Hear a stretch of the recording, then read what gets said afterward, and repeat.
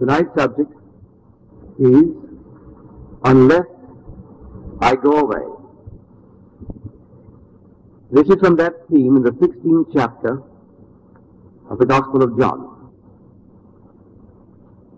where he makes the statement, "It is to your advantage that I go away. For unless I go away, the Counselor will not come. But if I go away, I will send the Counselor, and he will lead you into all truth."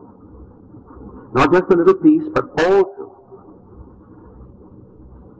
Then he said, "A little while, and you will see me no more." Again, a little while, and you will see me.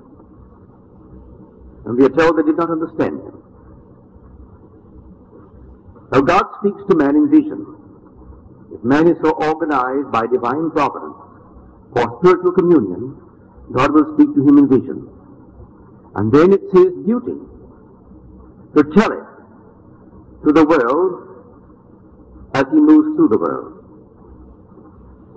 Well, many, many years ago, I was taken in spirit. Here I was shown an enormous field of sunflowers. And every flower, an enormous flower, was the human face. But it was a flower, stationed in the earth. As I looked upon this enormous field of beautiful sunflowers and saw them move in rhythm, they moved in concert. If one smiled, all smiled. If one frowned, all frowned. If one moved, they all moved. Although stationary, they bent as though bent with the wind. And I knew as I observed this motion, this wonderful concert, that I enjoyed far greater freedom than all of them put together and multiplied by any number. And yet, looking at this beauty, I did not feel at the moment I could compare to such beauty. Yet I was free, and they were not free. They moved in concert. And then I looked, and here was an enormous dump right next to the field of sunflowers. The human faces was a dump where all the garbage of the world was thrown.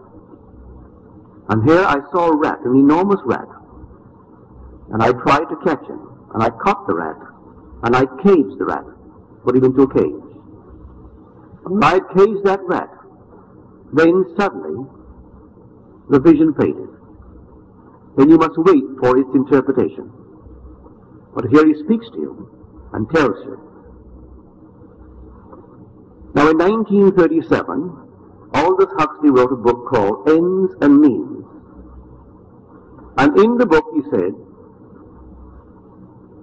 "I had motives for not wanting the world to have a meaning. Consequently, I assumed it had none. And I was able, without any difficulty, to find all the reasons in the world to support this assumption." He didn't want it to have any meaning, because he wanted to tell certain things of this world to justify his behavior, to justify any violence that he might write about. So he didn't want it to have meaning. Well, he assumed it had none. And the assumption led him to find all the reasons in the world to support that assumption of his. I tell you, it has meaning. Everything in the world has meaning. A little feather falling from a bird flying through space has meaning if we only understood how to read it. But everything in the world has meaning. There's meaning. In the beginning was the Word, and that word translated from the Greek logos means meaning. In the beginning is meaning. And meaning was with God, and meaning is God. There is meaning to everything in the world, but as yet you and I can't quite understand it, any more than I could understand that vision. I woke from it, I never wrote it down, but it's indelibly impressed upon me. I can't forget it. It happened many years ago. But now I'll tell you what it means, because in the interval, other visions have thrown light upon it. The Gospels, the parables, are an acted story. God plays the central part. And we were just like the flowers, the sunflowers, with human faces, stationary and moving in rhythm to God's command. We were puppets. And God wants persons, not puppets. If I as a father took my son to camp, and then I left my son in camp, and then moved away, to him I would be caught up into a cloud, and I would disappear from his vision. But I do it for his benefit. I do it for his good. When God took us out of this heavenly sphere, we were only puppets, moving in concert. He brought us into this world called the world that is fallen, for our good, that we may become completely individualized, even though we pass through hell to awaken as God. And so, in a sense, God was never more present than when he was absent. Because God, who had dwelt among us in disappearing, dwells within us. He didn't send us out into this state. God entered man and came with man. It's God playing the part in all this fabulous world about us. And because he is invisible to our mortal eye, we think he's disappeared. No, he has never been more present. He was the orchestra leader when we were the field of flowers. And then he sunk himself in us and became invisible to us. But he is more present than when he dwelt among us, because now he dwells within us. Just imagine the author of the whole vast universe conceiving the most glorious poem in the world. And the poem is perfect. It can't be improved on that level. But the author of the poem, the great poet that I call God, conceives a still higher level. And that level would be to individualize the characters and give them freedom and give them creativity in themselves, and not just to move as the flowers moved, because I compelled the motion and they all obeyed my command. And to do that, he disappears. He doesn't dwell among us, he dwells in us, and goes through the entire drama until he awakens. And he who awakens in man was the one who created the entire poem to begin with. But now he individualizes all of us, and we, the characters of the poem, become one with the poet who created the poem. That's the story. So, in a little while, you will see me no more. And they were sad of heart. Again, in a little while, you will see me. And when you see him, you'll see him entirely different. All the great scholars like a Huxley, and all the great giants who understand Greek and Latin and Hebrew, and all these scribes, they have searched the scriptures diligently, but they cannot find the Christ of whom they spoke, and the one of whom they prophesied. They can't, because they're looking for him from without. And may I tell you, the play is taking place within man. God sunk himself with the whole play within his being, and he sunk himself in us. And then it happens in us. And then when it happens, the one in whom it happens proclaims it, that he is the embodiment in history of all that Scripture prophesied. No one believes him, because it is happening in the depths of the soul of man, and no one in the outer world looking for him to come from outer space would ever believe it. And yet that's the story of Scripture. Doesn't come out there at all. No conquering hero to enslave those who enslaved Israel. No conquering hero in the world to come like some mighty, wonderful warrior. No. For his kingdom is not of this world. My kingdom is not of this world. So the whole drama unfolds in us. And it begins with the fulfillment of the prophecy made to Abraham. Now, Abraham is not a man. Abraham is the symbol of humanity. For in him are all. As you're told, you will have children, offspring, more numerous than the sands of the sea. Think of it. More numerous than the stars of the heaven. That's your children. Well, Abraham is simply collective humanity. Therefore here, God makes his promise to Abraham. And the promise was, in spite of your present age, in spite of all things to deny it, you will have a son. And the son will be your heir, not the one born of a slave, born of Hagar. He'll be born of Sarah. And your son will be the heir of the universe. And Abraham believed. Well, if Abraham believed, I was in his loins. That's collective humanity. Therefore, I believe. You believe, even though at the moment you may disbelieve, in the beginning you believe. And it was counted unto you for righteousness. So even though you go through all the disbeliefs of the world, and you are accused of being an agnostic, or even an atheist, I still know in the beginning, because you were in the one being who believed, you believe. You are the offspring of Abraham. I don't care what the man will tell me. I've had atheists argue with me, numberless atheists. I've had agnostics, all kinds of wonderful men and women. And they love to make you feel that they're so different, perfectly all right. But I know in the depths of their souls, they believed when this was done in heaven. People can't believe there was such a character, such a state called heaven. Not a place, it's a state. And in that state of absolute innocence, you and I were innocent. And we were like flowers, just like flowers. I have seen it. I have had glimpses where I came upon scenes, and I stopped it, and started it, stopped it, and started it, and the whole vast world was under my control. And I didn't do it with a motion of my hand, I did it by control of my head. And so I would arrest an activity in me, and the world stood still. I released it, and it continued in its action. What it intended to do, I stopped it, and it stopped. I didn't stop it on the outside, I stopped the activity in me that animated it. The same like the flowers. And there is an apocryphal scripture, the apocryphal scripture of James. It was the night of the birth of the child, and it's told that Joseph went in search of a midwife for his Hebrew wife. And as he started, he looked up, and the heavens stood still, and the birds of the air stood still, and the shepherds walking walked not, and the little sheep drinking drank not, and the workmen dipping from their dish to put it to their mouth dipped and dipped not, and chewing and chewed not, and everything stood still. And then suddenly all moved on in their course.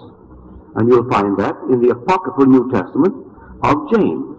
It's called the Apocryphal of James. What had happened to me, but not in the order that is now recorded. It was not the night of the birth of the child. That event preceded the event of the birth, which is only a symbol, by at least 7 years.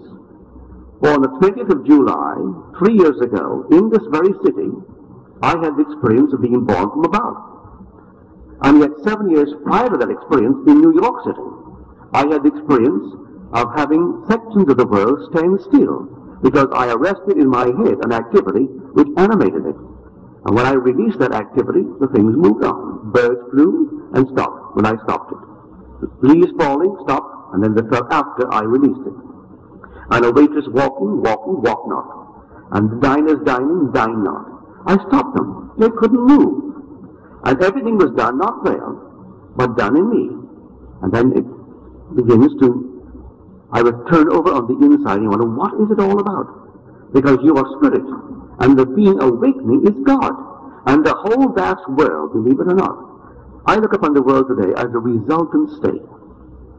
He didn't create it, as I would create, say this. God's intention to bring forth something alive in us, which is himself, which he would call his son, resulted in the universe. The whole vast world is a resultant state. And that goes for all the garments, male and female, in the world, all the animals, all the kingdoms.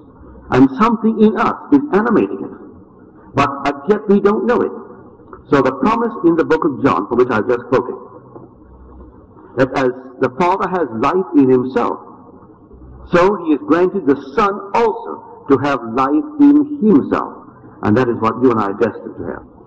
That we are going to actually detach ourselves from this field of beautiful sunflowers with human faces and then passed through that horrible state which I saw as a dung heap with the rats and all the monsters of the world.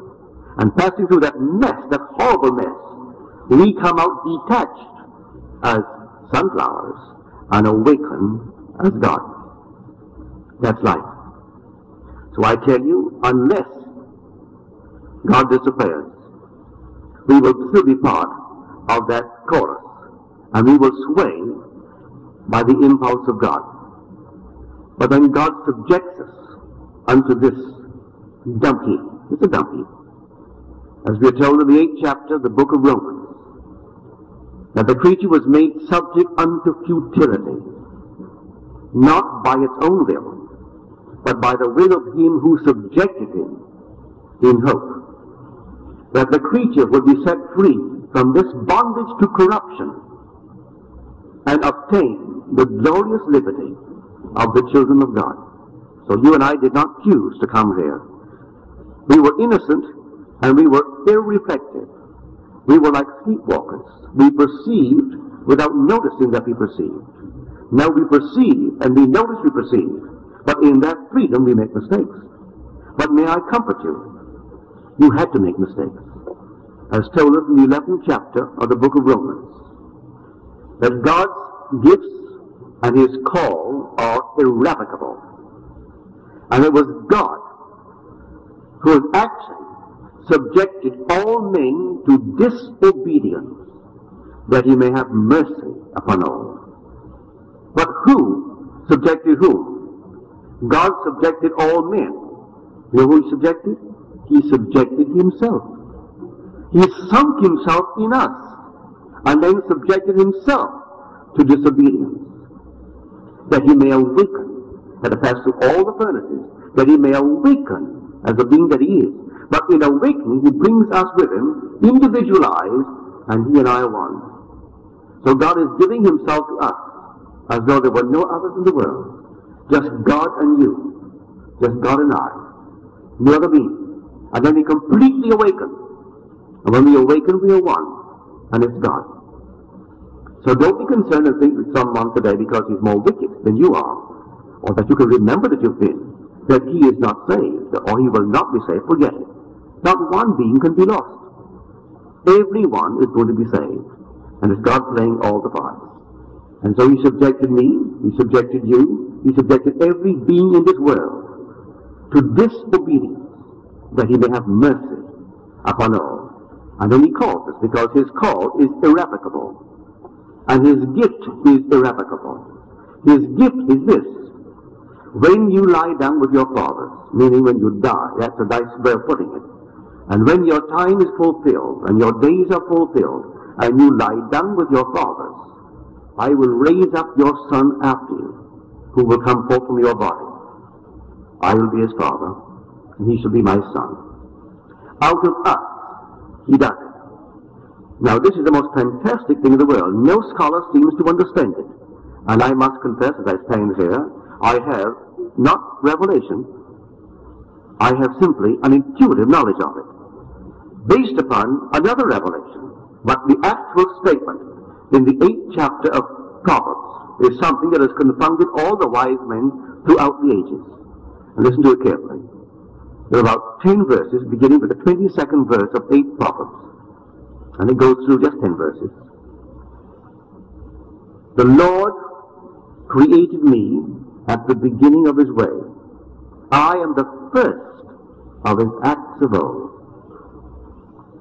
Before he brought forth the heavens, before he established the earth, before he set boundaries to the seas, before he did anything, I stood beside him as a little child, and I was daily his delight.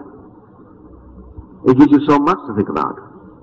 They call this wisdom, yet it doesn't say wisdom. It says a little child. I stood beside him as a little child, that the Lord created me at the very beginning of his way. I am the first of his acts of old. I stood beside him as a little child. Now, no man that I've read unnumbered Bibles and interpretations of Bibles in the different exegeses in the world, and no two agree, but no one will actually accept it as the ancient scripture stated, a little child. And yet, I know from my own experience, there is that little child. And it's everlastingly a little child. And it's only a babe, wrapped in swaddling clothes. Was that what God created? Was that his initial act of creation? And he so loved it. It was daily his delight. Is that what God buried in us? For we are told in the book of Ecclesiastes, God has put eternity into the mind of man. And the word translated eternity, which is elam, is by definition a stripling, a youth, a boy, a little child. That's what my Bible tells me. I have Strong's Concordance. I have Cruden's Concordance. I have many concordances at home. But James Strong's Concordance is exhaustive. And it is really the guide for most people who are Bible students. And James Strong defines the word which our scholars translate eternity. And the Lord God has put eternity into the mind of man. And the word is elam. E-H-L-E-M, elam. And yet Strong defines that word as a lad, a stripling, a youth. Eternity is that what God created in the beginning of his way? Is that little child that stood beside him that was his daily delight? Is it that he put into our mind? I say yes. Because my own experience bears witness to that. And yet, that is a sign. So I cannot completely ignore the interpretation of the great scholars. But the thing is not defined in Strong's as eternity. It's defined as a lad. It's defined as a youth. It's defined as a stripling. He put a stripling into the mind of man. He put a lad that was daily his delight. Now, is he going to bring it out? He promises, I will actually bring forth from your body your son. He will come forth from your body, and I will be his father, and he shall be my son. Well, did he put that first creative act of his into my mind? Did he call it then his son? If he called it then his son, and he sunk it in us, all of us, when he brings it forth, and it that is brought forth is our son, then who will be? Well upon it. If he brings forth from me his first creative act, and when I see it, it's my son, but it was his in the very beginning of time, and it's my son, and in the beginning it was his, then who am I? You get it? If God has a son, his first creative act, these are the words, God created me at the very beginning of his way. I am the first of his acts of old. Before he brought forth the heavens, before he brought forth the earth, when there were no depths, I was with God.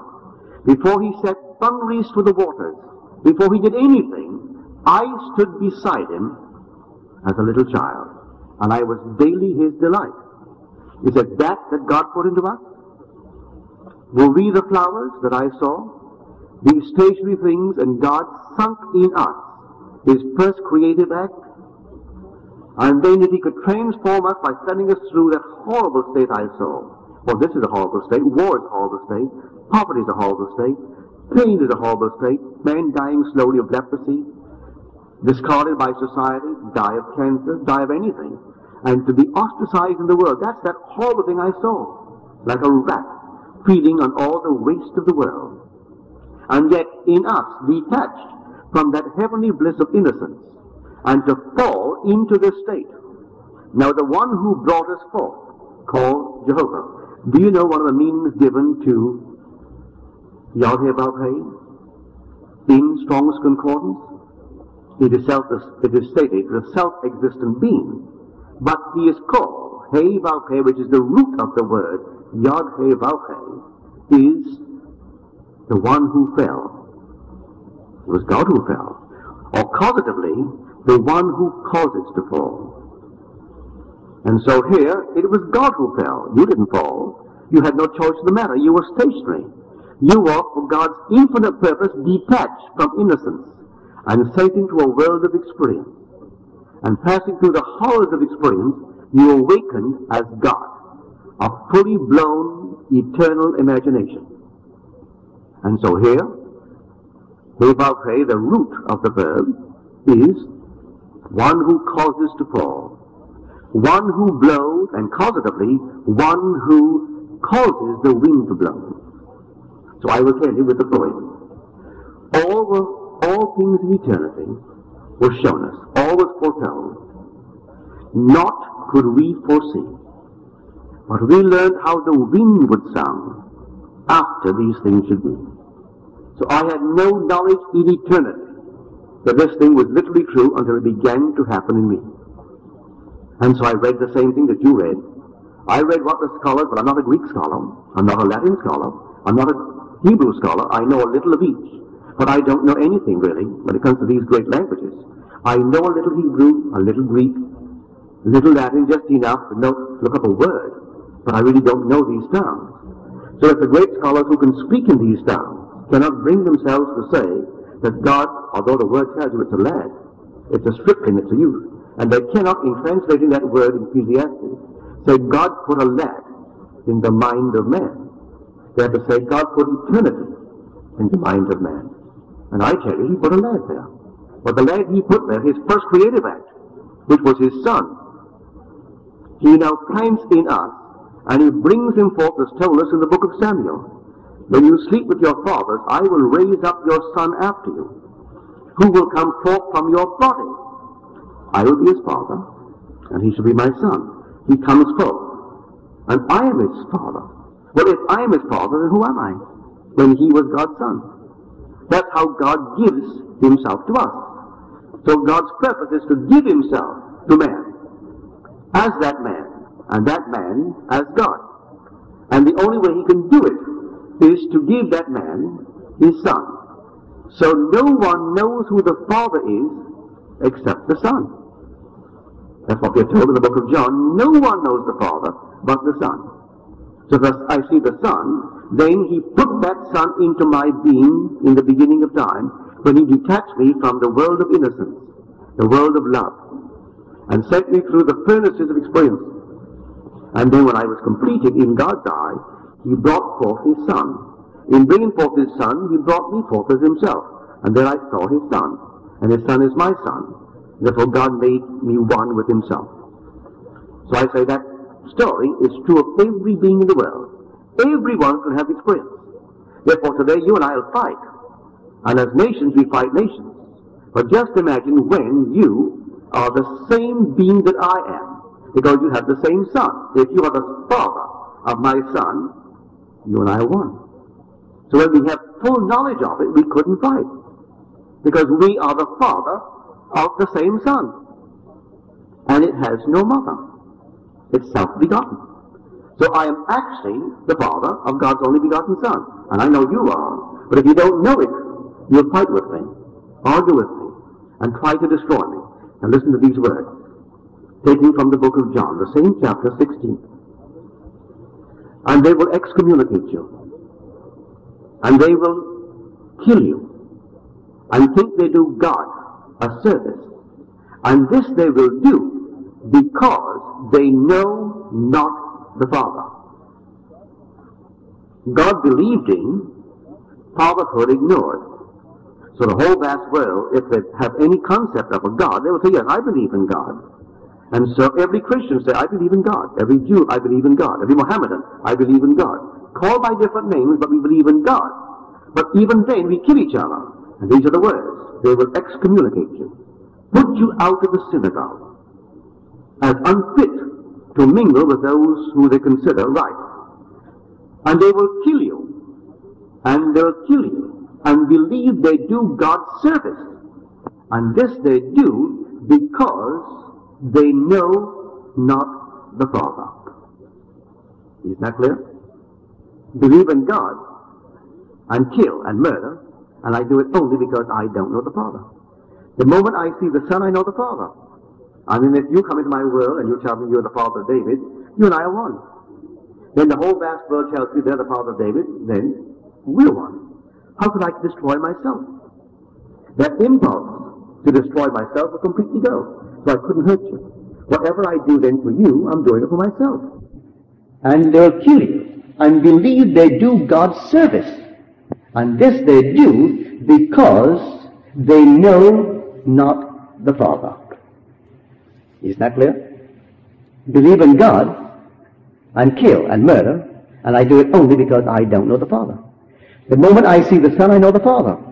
I mean, if you come into my world and you tell me you're the father of David, you and I are one. Then the whole vast world tells me they're the father of David, then we're one. How could I destroy myself?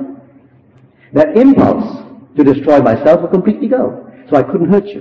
Whatever I do then for you, I'm doing it for myself. If tomorrow you needed anything and it's in my pocket to grant it, I'm only giving it to myself. If you needed a meal and I could grant it, I'm not feeding another, I'm feeding myself. Then you'll understand these words. And so I was hungry, and you didn't feed me. And I was thirsty, and you gave me not to drink. And I was in need of shelter, and you didn't take me in. I was in need of raiment, and you didn't clothe me. When did we do these things? When you did not do it to the least among one of these. You didn't do it unto me, because I am the whole vast world. I am the Father, and although they do not know us yet, they are the same Father, having the same and only Son.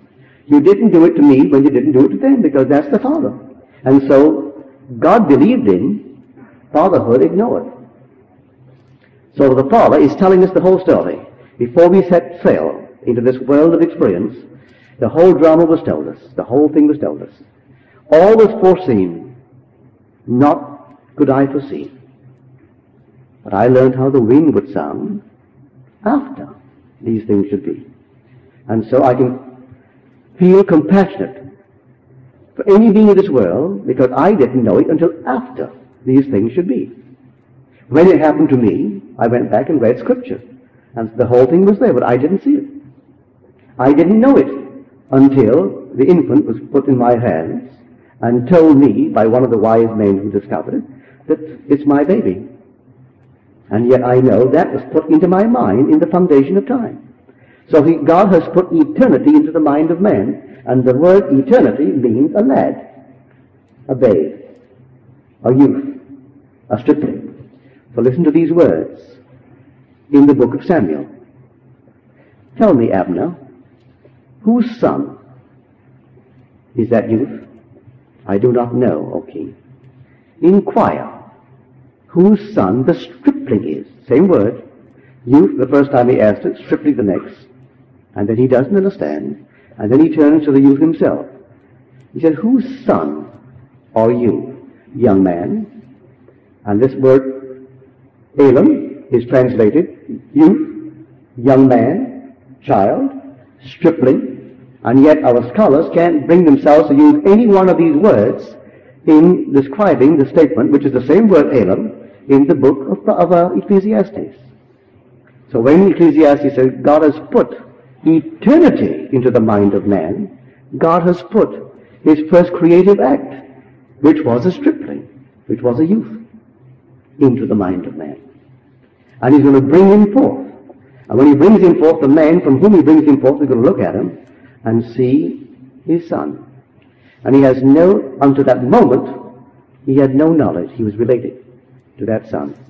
And now he sees he's the father. So the greatest prayer in the Bible is the 17th chapter of John. The whole thing is a prayer. He says, Father, glorify thou me with thine own self, with the glory that I had with thee before that the world was. Before the world was, I had this glory with thee. Now glorify thou me with thy own self. He's asking the Father. And he reveals the name. He said, I reveal your name. I've told them your name. And the name he tells them is Father. And so he comes to reveal the Father. Now that you've seen me, you've seen the Father. I've been with you so long, and yet you do not know me, Philip. He who has seen me has seen the Father. How then can you say, show us the Father? So everyone in the world is moving towards that fantastic experience of being the Father of God's first creative act, which was his Son. And so if you are the father of God's first creative act, then you are God. Now this is the great mystery. That which was created, and therefore had a beginning, by God's infinite love for his own creation, that is us, sinking himself in us, he transforms that which had a beginning into that which has no beginning. For God, in becoming us, we who had a beginning, when that which has no beginning possesses us and reveals his first creative act as our creative act, our Son, then we are beginningless. And then you will know that mysterious statement in the book of Genesis, and repeated only twice, once in Psalms, and then again in the book of Hebrews. And it's called Melchizedek. One who has no father, no mother, no genealogy, no background, no father or mother, no beginning of days, and no end of days. And Jesus becomes, he who was the first raised from the dead, is made a member of the order of Melchizedek. So everyone is brought into a state where he has no father. He is father. He has no mother. He has no beginning of days and no end of days. Can you conceive of such love? Can you conceive of that infinite mercy that is God's? That he would take us, his created, and so fall in love with his own creation, that he gives himself to it, and shares his first creative act, which was his own begotten Son, and gives me as my Son, his Son, making me one with himself. And because he has no origin, I have no origin. What a fantastic mystery. I did have an origin. He created me. And yet, having been created, therefore having a beginning, he rubs out beginnings altogether. And then I become one without beginning. And all this is brought to pass by going away. Unless I go away, then you'll have no life. This is the secret, the mystery of life through death. The grain of mustard seed, or the grain of wheat. Unless a grain of wheat falls into the earth and dies, it remains alone. But if it dies, it brings forth much. The mystery of life through death. So God, the seed, falls into us and forgets he is God, and goes through that horrible mess that I saw in my vision. And it dies to all knowledge of being God. And in dying, it brings forth much. The mystery of life through death. So, believe it. A little while, and I go away. This took place in eternity, when we were all innocent. Again, a little while, and you will see me. I will go away, and you'll see me no more. And they were very sad, because he who walked among them and dwelt among them now ceases to dwell among them, because he's gone now dwell in them. So they can't see him if he dwells in them. And so the visible presence of God disappears. And so he does not move them like an orchestra leader would move an orchestra. He dwells in them, and they can't find the author, they can't find the leader. And then they're detached by that entrance into them, and they pass through hell. But passing through hell is for a purpose, to awaken as God. And so when you know it, when you've had a few experiences, you can forgive every being in this world, because you're forgiving yourself. So in the end, if everyone is going to be the father of the same child that is your child, he is you. So you really never helped another. There was no other. And yet all are completely individualized. And so when man completely awakes, he's completely individualized forever and forever. And yet he's one with all that are equally individualized, and all the father of the one begotten Son. So you dwell upon it. It's not the easiest subject to take up. But may I tell you, although it may not seem to pay off in dollars and cents, it'll pay off beyond the wildest dream. Because you know who you are the heir of, and who is your son? Your son is the heir of the universe. And you know who made him the heir? You. Therefore it's all yours. The whole vast universe he gave to his son. And therefore that son is your son. So listen to these words, the 50th chapter, the book of Psalms. If I were hungry, I wouldn't tell you, for the earth is mine, and the fullness thereof. The cattle on 1,000 hills are mine, so were I hungry, I would slay and eat. Wouldn't ask your permission. So you don't have to ask any man's permission in this world to appropriate anything in the world. So you want a building? All right. Sleep tonight as though it were yours. May I tell you, on stealing, in a way that no one knows, the world will be adjusted for it to be on the block for sale, and the means to purchase will become yours, if that's what you want. So you don't ask any man's permission in this world for anything.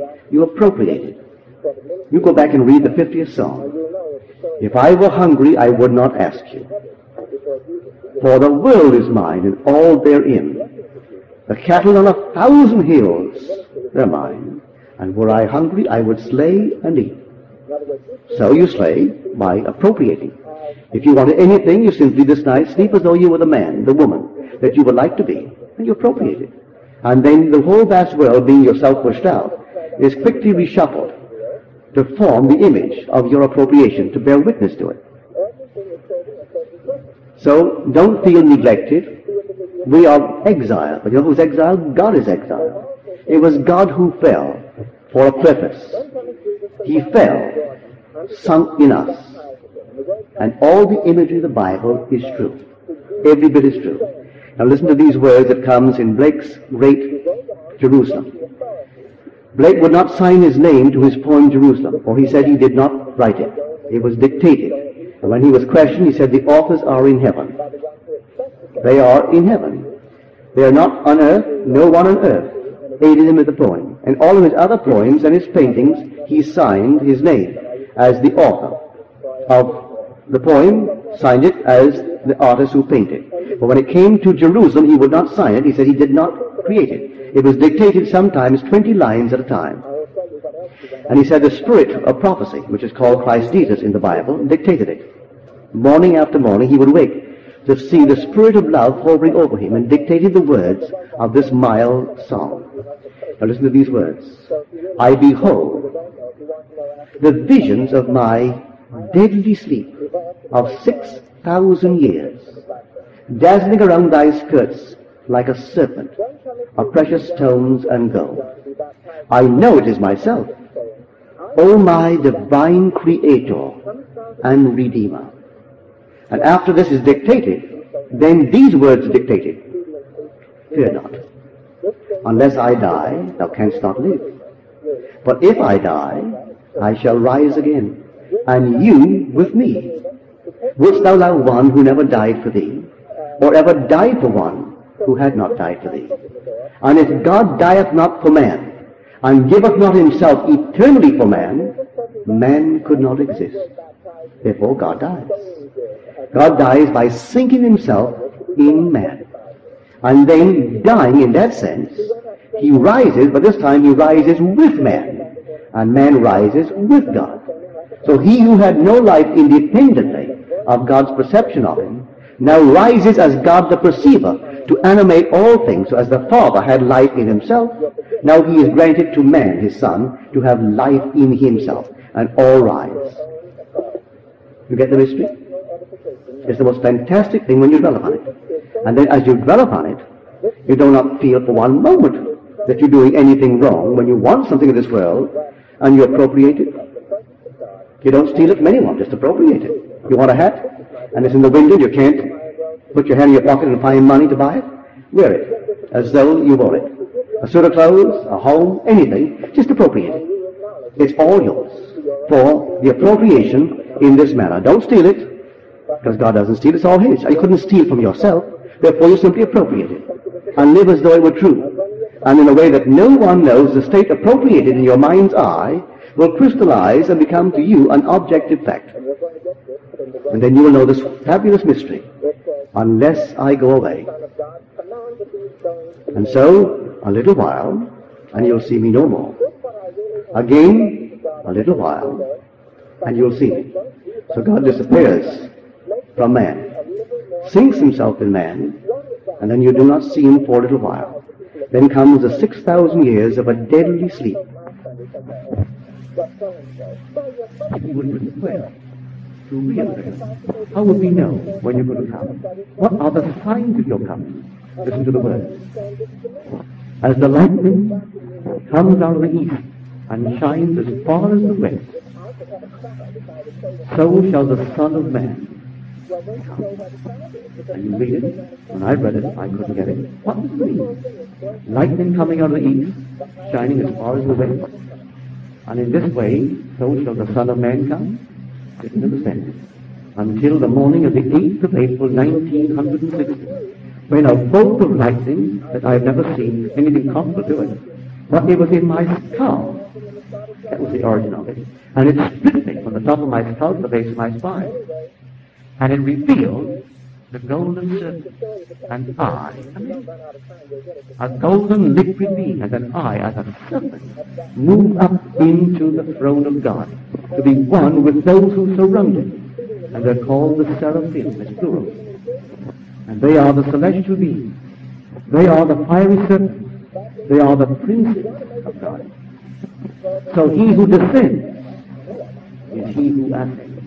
So he told you, come, I will come like a bolt of light out of the east and split it right down as far as the west. And then so shall the Son of Man come. And then he lifts up, and I am he. And we all move together to remain there until all are brought in and to be one with God. And let us go into the silence and appropriate any dream you want in this world. Want a home, a business, more money, I don't care what it is, a state of health, romance, anything in the world is all yours for the taking. But we are the operant power, and it will not operate itself. We are learning to operate it. Before we came into this world, detached from that state of innocence, we couldn't operate anything. We were operated on by God, like an orchestra moved by the conductor. But we were detached and sent in, and now we are the operant power. So now you operate it by daring to assume that you are the one that you want to be, and dwelling in that state, you become it. Now let us go.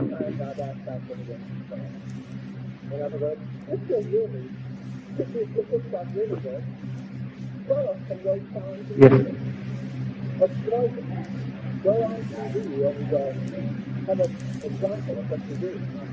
I wish you would.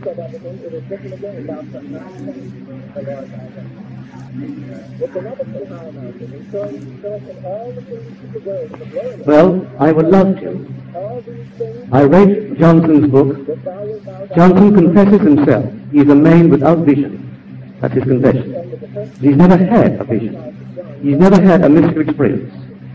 He is the headmaster of Queen's College of the University of Melbourne, and undoubtedly a very able man. He calls himself a physicist. That is his profession. And my only experience with Johnson is second-hand. I like what he's done in Prison Splendor, Nursing to Immortality. The last book, Watcher on the Hill, I didn't care for it. It was simply like a potboiler. But after he brought out Nursings of Immortality, a friend of mine sent him two of my books, Your Faith is Your Fortune and Awakened Imagination. And I have a copy of the letter that he wrote to my friend. It was not very flattering and not very nice of him or wise of him. For the Bible tells us that he who answers without hearing, it is folly and shame unto him. So to pass an opinion on a book that I have not read is stupid in the extreme. And he wrote to say that my title, Your Faith is Your Fortune, is a phony title. It should be Your Faith is Your Fortune. And he never read the book, as he said in the letter. And he wouldn't read any book who only signed his name Neville, and not, it was too theatrical, not signing a last name or a first name. He didn't know whether it was a last name or a first name. And his whole letter to my friend was so stupid, a little child could have written it. Well, I said to myself, oh, here's a man without vision. So the man without vision, no matter what he has to say, doesn't interest me. He would only read the book if it could be signed with many degrees behind the name, and not sign one name, but it would have many names. I always, when I got my letter, I had the impulse to write him, which I didn't, and asked him what was the last name of Jesus, or what was the last name of Paul, or the last name of Moses. And I wonder what is God's last name. So, but I mean, these little silly things, he placed a small little part in his letter. He didn't read the book, not one word of it. He judged it by its title, and then passed an opinion. So what he has to say about time doesn't interest me at all.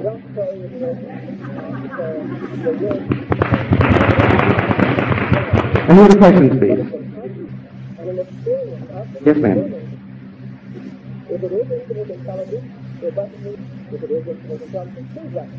Well, my dear, God does speak to us in dreams, but we are past masters at misinterpreting the dream. And quite often an unpleasant dream is not necessarily an unpleasant message that God is giving us. When I caught that rat, it wasn't a very pleasant experience. And I put it into a cage. And yet that experience came at the same time, the same night, of the flowers with human faces anchored and all moving in concert, all moving together in unison. And so it took me years for God to throw light upon the difference between being one of an infinite number that could not in themselves initiate a thought, and one, horrible as it was, that could actually initiate something. So I was detached, and I was catching a rat, and I caught it in the most horrible, monstrous thing. I mean, waste, for it's a dung heap. Yet I was infinitely more free, though in that environment, that I would have been one of an infinite number of beautiful flowers with human faces. So that experience, one would think, my Lord, if I went to some psychiatrist or some psychoanalyst, he would have given me all kinds of explanations about the rat. But that was not it at all. I had to go through these experiences. So the unlovely experience of dream doesn't mean that God in any way is hurting. Not for one moment. Bear in mind, God is infinite love, and it's God himself playing the part. If I have an experience, you know who's experiencing it? God. Because I am, that's his name. He has no other name. He's experiencing whatever I experience when I say, I am experiencing this. And so, don't be concerned if the dream is, on the surface mind, unpleasant. It tells us much, but don't try to interpret it. Just let the light come. It may come tomorrow, it may come next month, it may come next year. It will come. But God speaks to us in dreams and reveals himself in vision. But I'm telling you, from my own experience today, in the last 3 years, the visions have been so vivid. And a vision to me is reality lifted to the nth degree of intensity. It's heightened intensity. Much, much more real than anything on this level. Until you come back with this indelibly impressed upon you. And I can tell you today, you are not woman, you're man. My wife is not woman, she's man. I am not a male, I'm a man. So above this organization is where the drama takes place. And God is man. And you are the father, not the mother, you are the father of babies. And it's not going to surprise you at all when it happens. With all your femininity and my wife's femininity, she is going to have the experience of being the father of babies. And my daughter is very, very feminine. She's going to have the experience of being the father of babies. And she who today seems to be other than myself, my daughter, will tomorrow be becoming the same father of the same child, will be one. And then we'll know that fantastic statement in the Bible. For the lawyers rose to throw him. The purpose behind the question was to defeat Jesus. And he said to be a child, Master, in a very flattering way, what is the greatest of all the commandments? And he said, Hear, O Israel, the Lord, our God, is one Lord. There's an understanding for that in Deuteronomy. And that's the true story. Hear, O Israel, the Lord our God is one Lord. And what does it mean? The word translated Lord is Yahweh, it's self-existent, called by us, Jehovah, called by us in translation, the Lord. The word translated our God is Elohim. It begins in the very first verse of Genesis. In the beginning, God. We get to the heavens and the earth. That word translated God is Elohim. It's a plural. It's one made up of many. And then the last word, again, is a repetition, the Lord. So it is, Hear, O Israel, Jehovah, our Elohim, is one Jehovah. You know who the Elohim are? We. All of us, we form the Elohim. We are the gods.